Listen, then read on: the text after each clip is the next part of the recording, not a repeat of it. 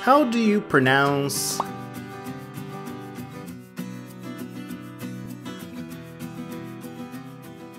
tibialis anterior muscle? Tibialis anterior muscle. And to help you memorize this term, here are some additional images. We selected them for you from our Atlas of Human Anatomy showing this structure highlighted in green. Oh wait, and there is more. If you're interested in learning the anatomy associated with this term, we've added some links on this video's description box where you can find all the material you need to become an expert on the tibialis anterior muscle.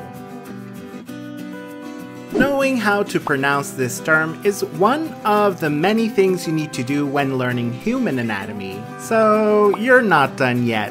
Continue learning with our fun videos, interactive quizzes, detailed articles, and stunning atlas connected to this term. Click on the button in the middle to find everything you need to become a master in human anatomy.